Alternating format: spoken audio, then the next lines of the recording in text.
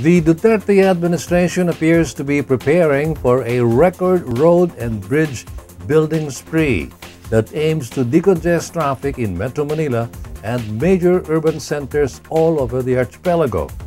Motoring Today field correspondent Zena Hernandez reports. The administration of President Duterte appears to be moving to spend a record-breaking slice of the national budget for roads, bridges, and other infrastructure projects, as well as railways to help decongest traffic and improve mass transport in Metro Manila and other major urban areas in the country. In news reports, the authorities disclosed that government plans to spend around 5.4% of the gross domestic product for a comprehensive nationwide infrastructure program beginning in 2017. They added that the president has directed the Department of Public Works and Highways, or DPWH, to allocate 25% of its annual budget for projects aimed at decongesting traffic in Metro Manila and other major cities already experiencing the negative effects of traffic congestion. The DPWH said 5 of these projects are slated to begin construction next year: the Santa Monica-Lawton-BGC Bridge,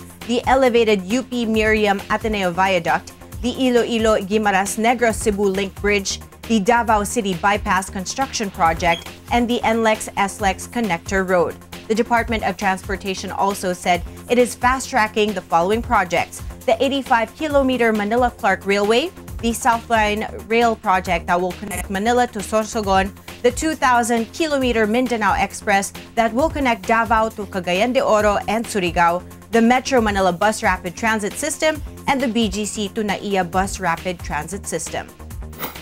The Duterte administration has been doing well in areas that don't get much publicity, and motorists should hope that public works and transport authorities would avoid delays in the implementation of vital projects that really look great on paper.